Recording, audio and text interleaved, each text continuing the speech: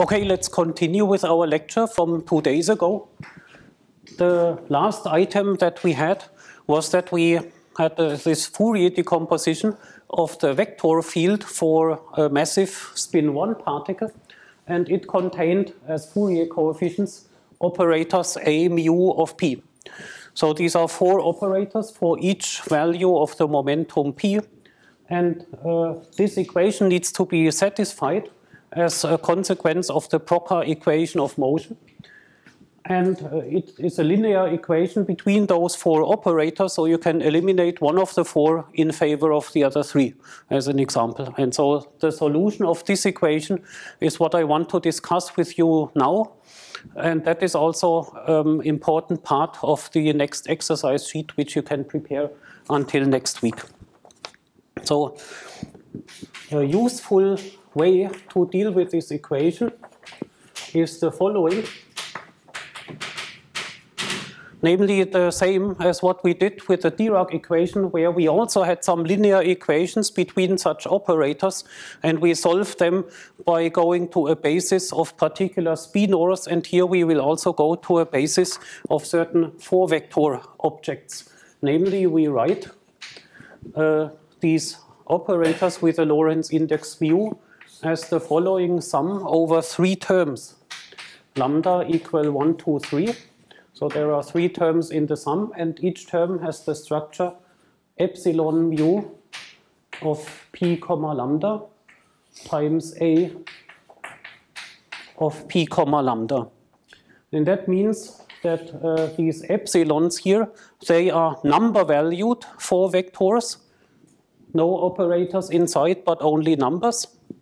And those are 3 operators for each of the 3 values of lambda. So here there are now 3 independent operators and 3 4 vectors with 4 components, and they span a basis of the 4 vectors satisfying this equation.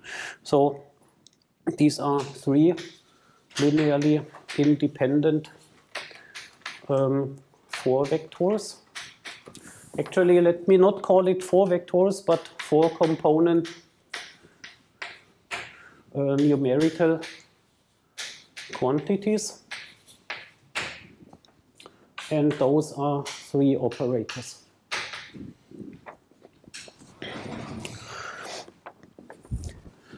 So, and now the equation at the top is fulfilled if epsilon mu times p mu is equal to 0 for all these lambdas. Okay. Then we get here 3 linearly independent solutions of this linear equation, and for each of the linearly independent solution we have 1 operator, and that in this way we nicely write the solution to the equation as this linear combination where we isolate the 3 independent operators and multiply them with number valued 4 component quantities. And so the rest of the lesson will be about how to choose these quantities epsilon mu, wave functions, or polarization vectors as they are called. So that is the task. For each p or p mu with p0 is equal as usual to the square root of p square vector plus m square, we need to define 3 such linearly independent epsilon mu with p dot epsilon equals 0. So how should we choose those epsilons, these polarization vectors? Let us do it in a pedestrian way by starting from some simple examples and then progressing to the more and more general case. And you can already have a look at the exercise sheet. This is directly in line with what we are doing here, where you can do even more examples of a similar nature. Let us begin with the rest frame. So we have a massive particle, therefore there exists a rest frame, and we can first choose a 4 momentum p mu, which is in the rest frame. That means the 4 vector p mu is this, m, 0, so the spatial p is entirely 0. What could then be a choice of 3 different epsilon mu polarization vectors which are orthogonal to that vector? So the scalar product between epsilon and that should be 0. And there are 3 linearly independent solutions. Which solutions are there? Who sees one? Yeah, two. So epsilon 0 must be 0, and then everything else can be whatever. Exactly. And then we could have a basis, epsilon p, 1, epsilon p, 2, and epsilon p, 3. For lambda equal 1, 2, 3, 3 different basis vectors. And so what is your suggestion? So 0, and then it can be anything but ABC. ABC, but it's a basis vector. 3 basis vectors could be, for example. Choose X, Y, and Z respectively. Yeah, so for example this, and then this, and that. Okay, X, Y, and Z basis vectors. That would be a good choice, and that is our choice. So that is certainly a good choice, and do we need to check explicitly that this is valid? No. That is obvious, right? The scalar product between each of them, and this is 0, because as you said, exactly, as long as the 0 component vanishes, the scalar product is 0. So that is a good basis, and it's also good because these 3 are orthogonal to each other, and they span, of course, the entire space. The entire space of solutions is spanned by those 3 basis vectors. They are each normalized, orthogonal to each other, and so on. So that is all good. So we can, for example, do some game and do some small calculations. For example, what is epsilon 1 scalar product with some of the other ones? What is that? Yep. Okay. And what happens if you have here 3? It's also 0. And what happens if you have here 1? Really? -1. Exactly. And so in general, so this is equal, you can express it in terms of this metric tensor between the 2 lambdas. If you have here lambda and lambda prime, then you can write this as g lambda lambda prime with plus or minus. Is it plus or minus g lambda lambda prime? It's equal to plus g lambda lambda prime. So if lambda is equal to lambda prime, then you get -1. If lambda is different from lambda prime, you get 0. And as it is written on the exercise sheet, this is an awkward notation because lambda is not a Lorentz index. Nevertheless, we can numerically evaluate g lambda lambda prime, and it is useful to do that here because it can be used to express the result in a simple form. Okay, let's go to a more complicated example. B, the particle moves. P is non-zero, but let's say P is parallel to the z-axis. How does a 4-vector look like where P is oriented along the z-axis? So you have here E, 0, 0, Pz, where E square minus Pz square is equal to m square. So such a 4-vector, and then again the question is, what is our choice for the basis? That is now, of course, a little bit less obvious, but again we should write down 3 polarization vectors, each of which is orthogonal in 4 dimensions to that one. So what are some possible choices? Yeah. The first two could just stay the same. The first two should stay the same. They can stay the same, so let us keep them. Just so that means that these two are orthogonal already in the 3-dimensional space, and the 0 component vanishes.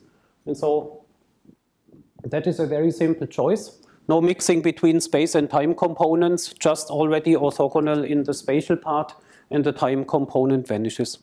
Very good choice. And here we have to work now. That should now be something which is, in the best case, orthogonal to these two, but also orthogonal to that 4 momentum. Yeah? PZ 00E. PZ 00E. Is that already good enough? Does that work? Can you check it? Yeah. Probably needs to be normalized. Right, but it is orthogonal.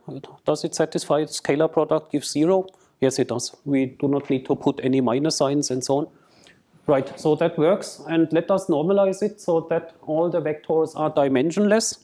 And a good normalization could be what? Such that it also reduces to this one in some limit.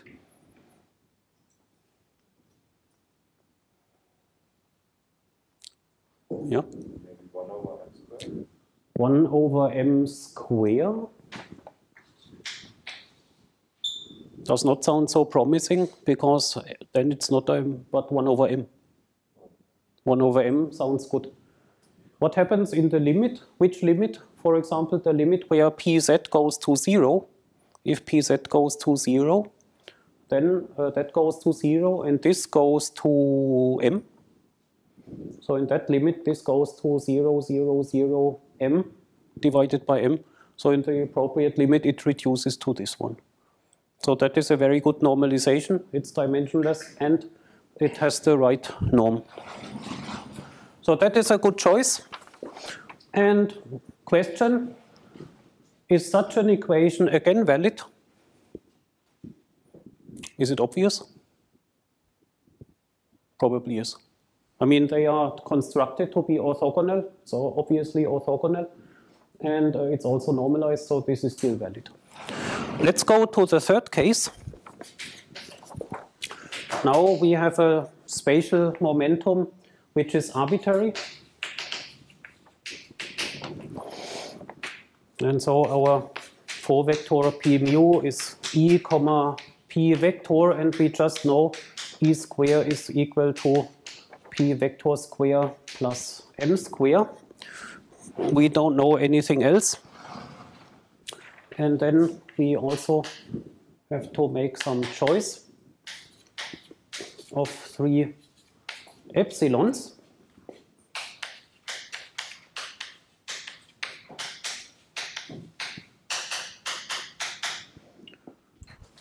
What could we choose? Possibly we need some intermediate step before we can write down a clever choice. But motivated by your statement on these first two here, there is something analogous that we could now do. Yeah. Probably all need to be normalized by 1 over m. m. They should definitely be dimensionless again and have some limits. That's right. So if we have components containing E and P, then definitely we should normalize with 1 over m. That's true.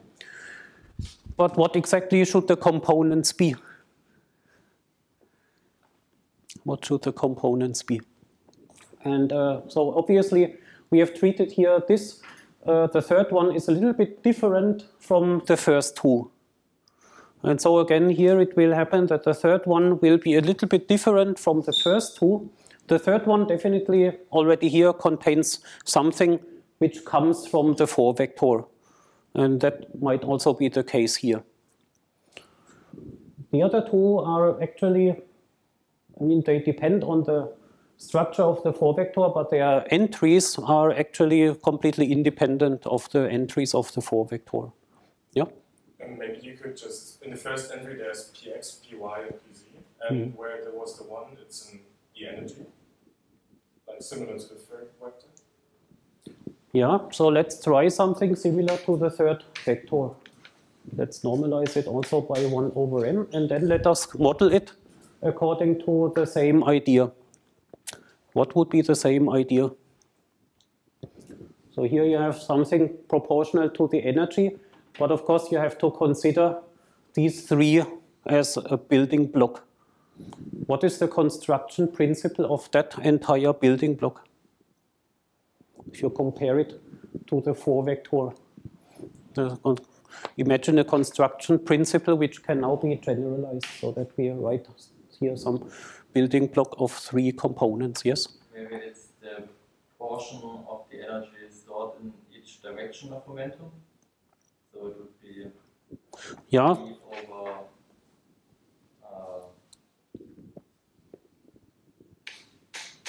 it's pz over p times e maybe? And they are like in the first component. And in the other, so you have x, y, z components here? Yeah, in the first one it then should be px over... Right. So in general, let's write it as a 3 vector. We can write it as p vector. That is what you mean. So what you say, in other words, maybe is that the direction of this is proportional to the direction of p. That's what we have here. So it's oriented in z direction like that one. And so here also we have 3 components, and the orientation is the same as p vector, but the normalization is different. What is the normalization? That's what you said. Namely, we renormalize such that the energy is actually in the numerator. So each momentum is rescaled by a factor containing the energy. And one rescaling would be this one, E divided by magnitude of P times P vector. And in the special case, that gives this one. Right? And so then you have this. And now the question is, what should we put here? The answer is given by the requirement that P dot epsilon should be 0. Yeah. Also the magnitude of P. Just the magnitude of P. And again, that reproduces this one here as well. Okay. So that works. And so if you check it, you do the scalar product, this times that. And so you need to do the time component product minus the product of the spatial components. If you do that, then you get E times magnitude of P minus P squared divided by magnitude of P times E. That just drops out. So it works. That is a perfect choice for this third vector, and it reproduces this one in the correct special case. And now the other two. And so somehow, if you look at this, they are just constructed by hand. You look at this vector here, and you see, oh, there are 2 zero components, and therefore just let us by hand choose those 2 orthogonal vectors which have a 0 in the time component. So the construction recipe for those is that they always have a 0 in the time component, and then we just put here something which is orthogonal to the momentum 3 vector. And therefore, we can only say it in this way, epsilon vector 1, epsilon vector 2, where epsilon 1 or 2 vector are orthogonal to the momentum vector. And let's also normalize them.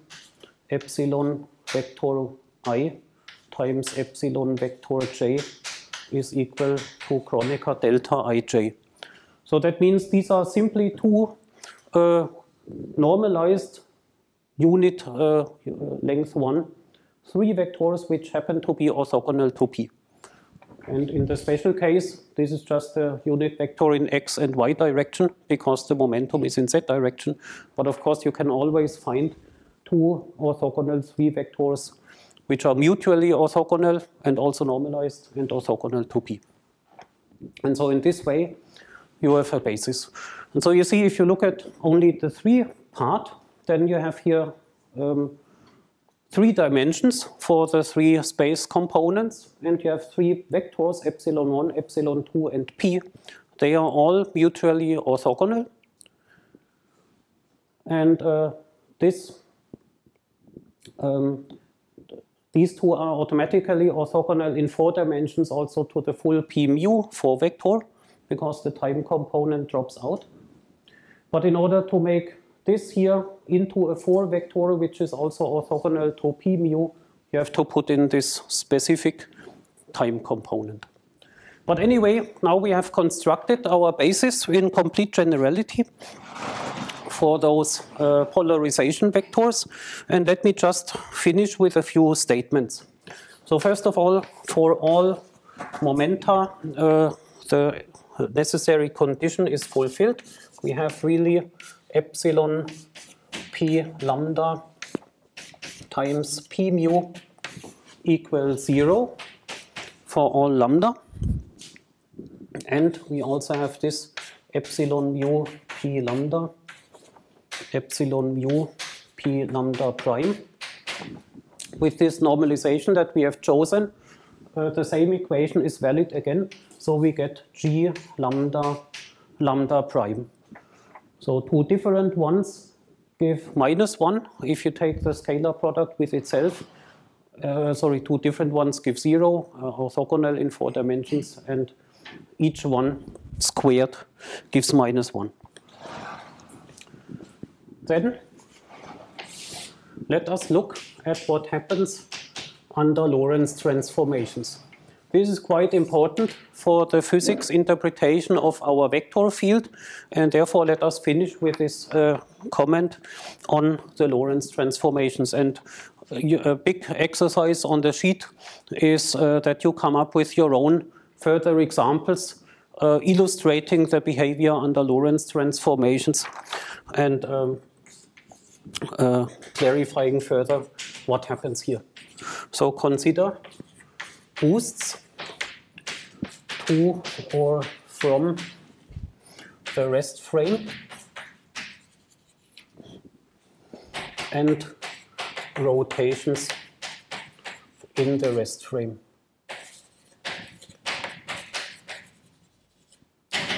So what I want to say is that we do not want to consider here completely arbitrary Lorentz transformations.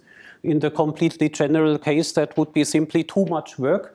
But we have already analyzed and stated in our discussion of the Poincaré group that it's sufficient to consider 2 things. Namely, either you go into a special reference frame and then you consider the little group transformations, which are all the Lorentz transformations which do not change your momentum in that frame. And then the second thing is that you consider specific Lorentz transformations from one frame to another. And so here, specific boosts are all we need to go from the rest frame to any other frame. And in the rest frame, we can consider rotations, and that is the little group in the rest frame. And so studying both will be sufficient to get an understanding of what happens in general. And let us compare 2 things. On the one hand, let us look at what happens here. So you take one polarization vector according to the definition here, and you act on it with a Lorentz transformation. That looks like a Lorentz transformation of a 4 vector, but as I said, I would not call this a 4 vector because a 4 vector is something that transforms in that way between reference frames, but we have not proven that the epsilons transform like this between reference frames. But let's anyway calculate this and compare it with epsilon mu of lambda p, comma lambda, okay? Yeah, that would be the polarization vector for the Lorentz transformed state, right? And so this is a different operation, because for every momentum, we have a recipe to obtain the polarization vectors. And so we can now go from one momentum into a different frame, apply again the recipe, and obtain 3 polarization vectors. On the other hand, we can do a Lorentz transformation of the polarization vector. The recipe does not guarantee at all that this has anything to do with that.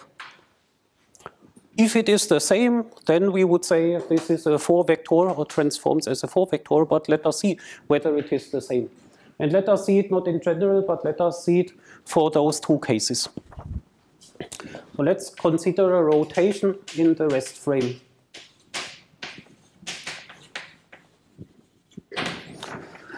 In the rest frame, that was our first case A, very simple case. P is just m, 0. In the rest frame, a rotation does the following: lambda on P gives P itself. So P is that specific rest frame vector. Lambda is a rotation, and then lambda P just gives P because the rotation doesn't change the 0 in the spatial components. Then for this specific case, what happens if we do lambda mu nu epsilon nu of P comma lambda? What happens? So this, I say it again, this is a rotation. So it only changes the spatial components of our vector.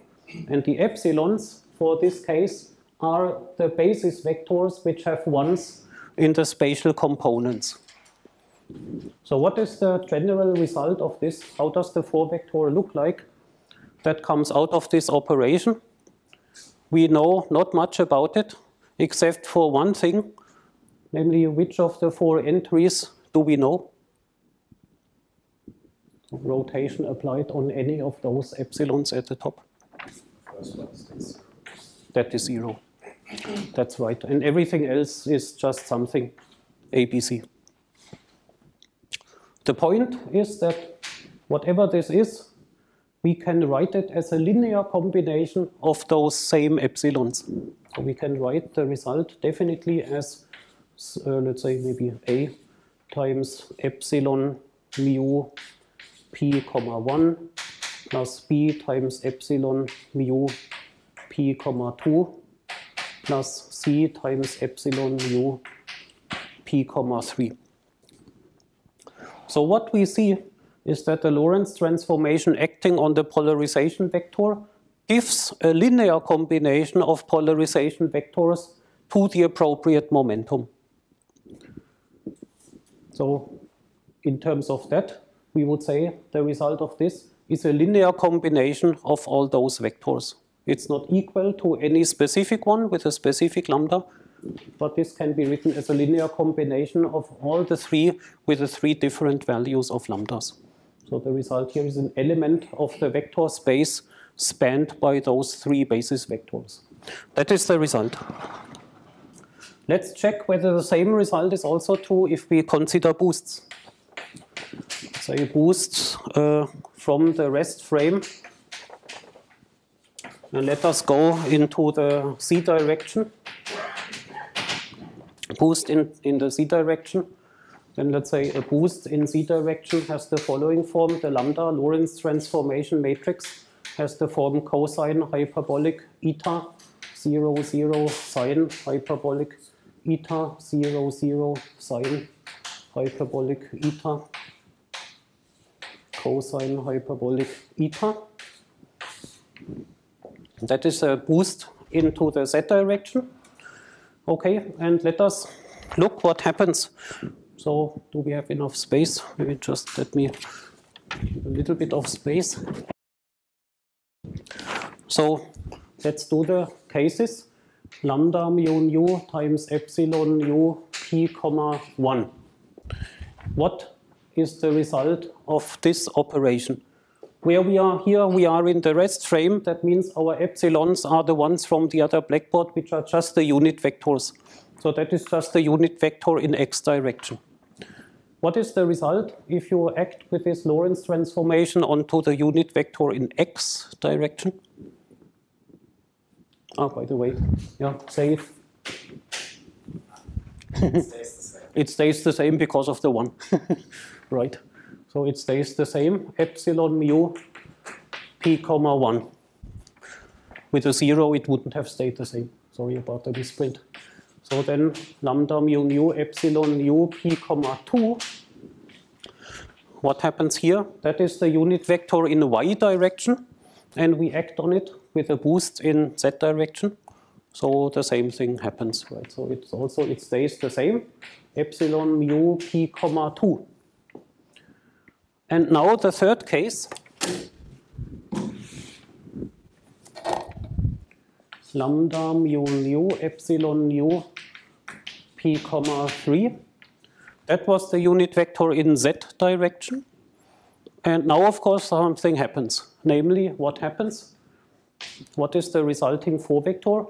We apply this matrix onto the unit vector in z direction. So we get sine hyperbolic and cosine hyperbolic here. That means we have here the following result. Sine hyperbolic eta 0, 0, cosine hyperbolic eta.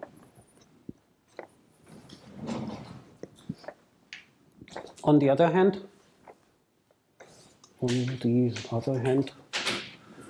the lambda mu nu p nu, our Lorentz transformed 4 vector, if we go from the rest frame to this Lorentz transformed system, p prime mu, what is the value of this 4 vector? It is m times cosine hyperbolic eta 0, 0, m times sine hyperbolic eta, and that is of course the same as the energy in the new reference frame 0, 0, and pz in the new reference frame.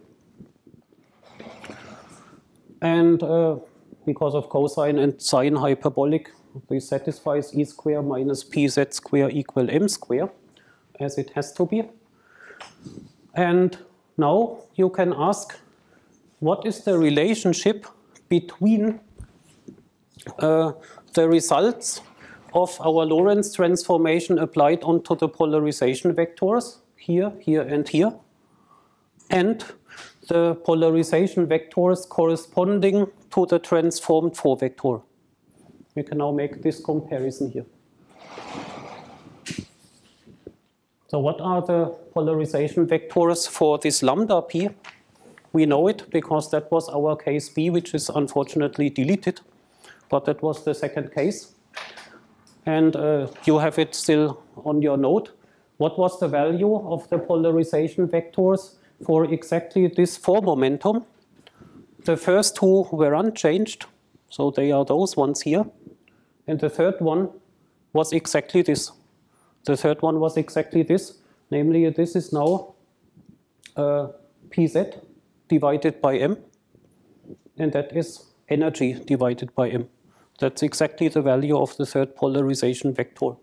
And therefore, we have here in this case, where we consider a boost from the rest frame along the z-axis, we get lambda mu nu epsilon nu of p comma lambda is actually equal to epsilon mu of lambda p comma lambda.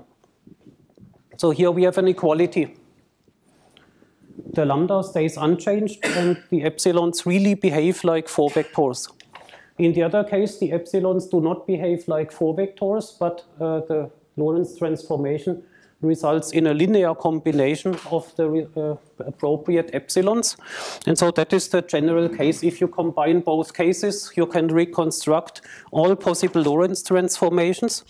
And therefore, we can now write as a summary, in all cases, we have the following. Lambda mu nu epsilon nu of p comma lambda is a linear combination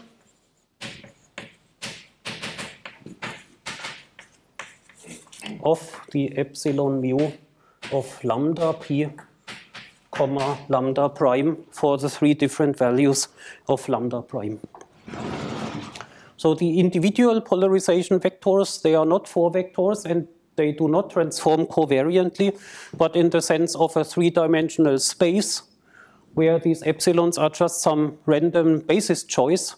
The 3-dimensional space really transforms in a Lorentz covariant way.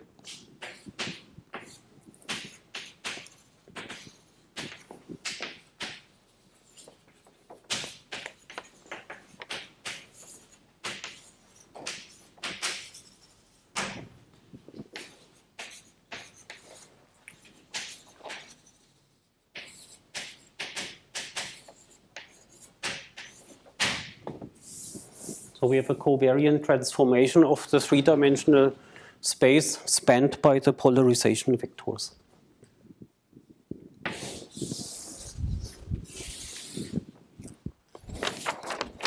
Okay, this is what I wanted to tell you, and you can now practice this on the exercise sheet with the help of a few more examples and extensions. Good, so thanks, and then let us do the exercise.